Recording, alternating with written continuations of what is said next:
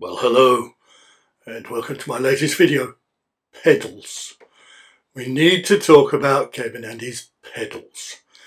So a lot of you, particularly new cyclists, may be a little bit confused about the different type of pedal options that there are available. So I thought I'd go through some of those with you and try and explain how to use them and how best to get the best out of them. So first thing, I want to start with these. Now these are the traditional type of pedals you might have seen if you're, let's say, over 80 and you remember the early days of cycling.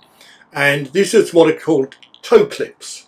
Okay, so your foot would go in here, you would tighten the strap here, and your foot would be held to the pedal by means of the clip and the strap. Okay, so those are toe clips. They had certain advantages. I mean, they held your foot against the pedal. They would allow you to pull up on the pedal as opposed to just pushing down. But they could occasionally be difficult. I remember going on a holiday to France and waiting at a set of traffic lights with a whole load of leery Frenchmen sitting at a cafe.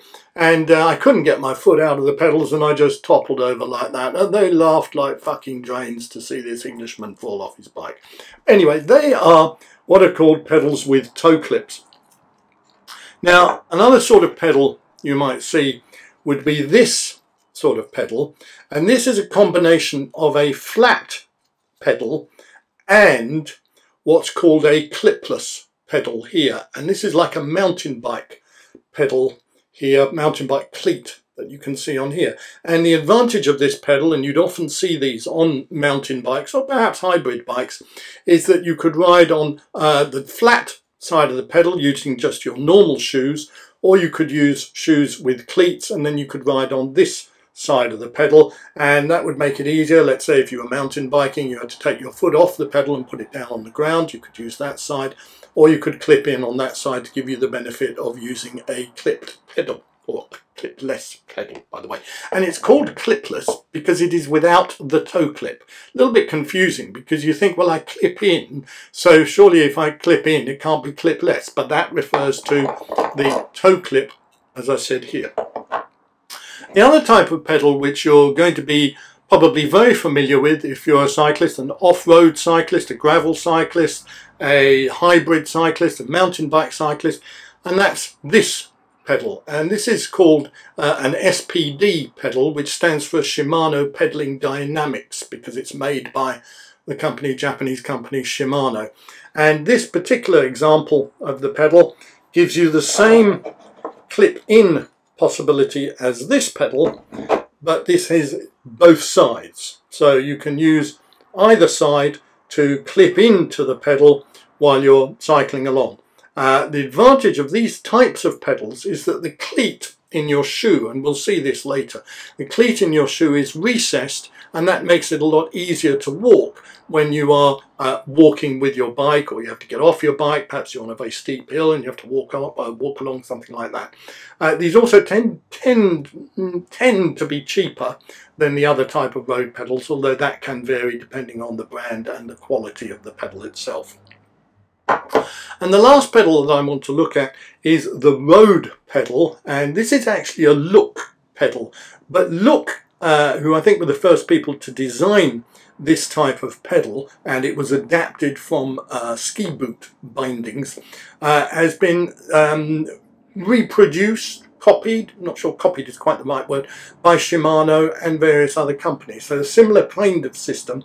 And here, this is the clipless pedal, and your cleat, which tends to be much bigger. You can see there's a bigger space than there was on the mountain bike pedal. Your cleat sits proud of the shoe, which we'll see a bit later on. You clip in, and these are the kind of traditional roadie pedals, if you like, or professional pedal, if you like. And they are very efficient in terms of cycling. The disadvantage, of course, is that because the cleat stands proud of the shoe, you get that rather strange waddling sort of walk that you would have seen cyclists use when they go into the cafe. So this happens to be a look pedal. The Shimano pedal is very similar to this, but uses a slightly different type of cleat. So those are the kind of 4 types of pedals that we're going to look at. I won't show you how I put my foot into this. Well, I might do if I think about having a laugh, but this, as you will notice, is not on the bike. I do have a bike that has got these pedals on it. I do have a bike that's got these pedals on it, and I don't have a bike that actually has this pedal on it, but I do have a bike that has a flat pedal on it, so I'll be able to show you that. So that's enough in the studio. Now let's get out into the fresh air environment and we can see how the shoes actually fit to the pedals. This is a road pedal, and this is the look pedal that you can see here that we saw earlier. And this is a pair of very fetching blue Rafa shoes, and if I can do it without falling over, you will see the cleat on the bottom of my shoe. And I put the cleat into the pedal by putting it in and pressing down, and you probably would have heard, well, I hope you would have heard, sorry, the bike is about to fall over, the telltale click that says my foot is in the pedal. And as you can see, I can pull up on the pedal because the cleat is attached to the shoe. And to get my foot out of the pedal, I twist it to the right like that, and it comes out. So if you'd like to see that again, I push it in, press down, get the click. And for those of you who are thinking of using this video to learn about other things, it's always a good idea to push it in until you hear it click, and when you want to get it out, it's a good idea to twist it, and then it comes out smoothly. And there you can see your cleat on the bottom of this rather attractive blue Rafa shoe. So that's the look pedal system and the look cleat, and these are very commonly used by roadies and people who want to pretend that they're roadie cyclists, in other words, people like me. So now let's look at the next type of pedal.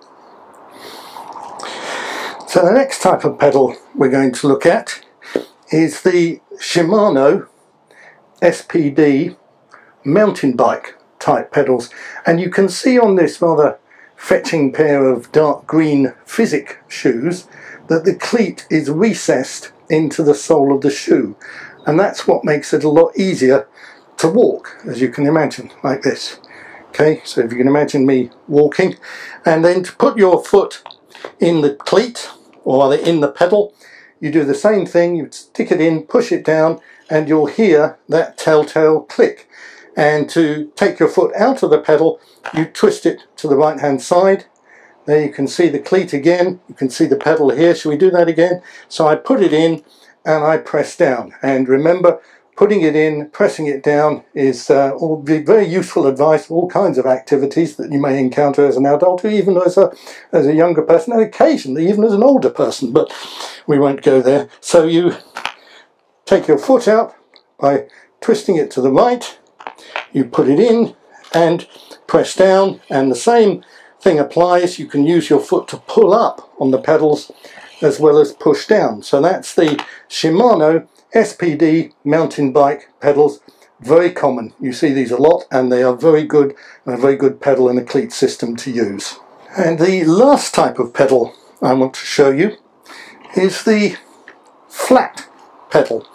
And here you can see on my Brompton, here is the, sorry, just have to move this stand out of the way. Here is the flat pedal. Now, I'm doing this without shoes, partly because it allows you to see my feet.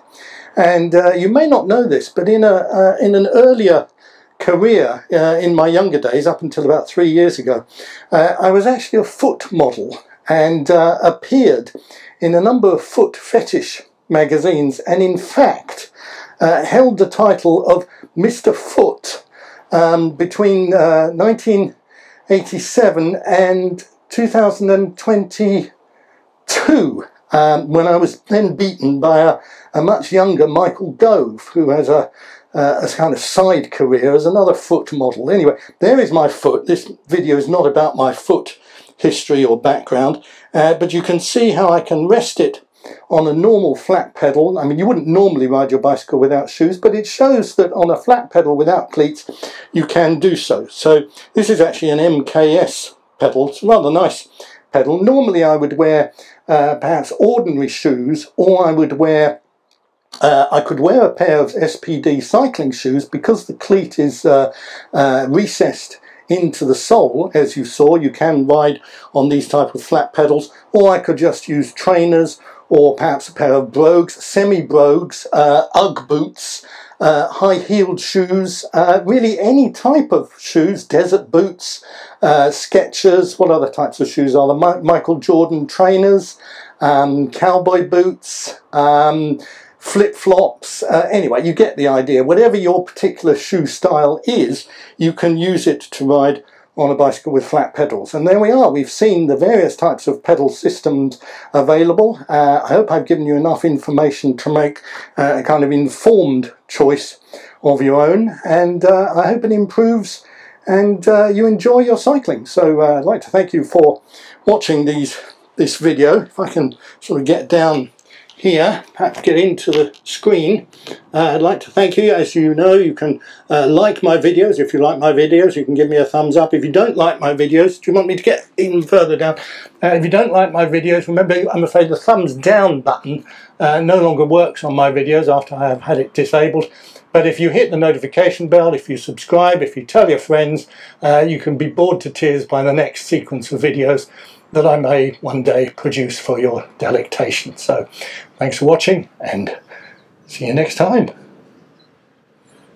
It's a hot day today. Blimey, I'm sweating like a pig. Anyway, take care.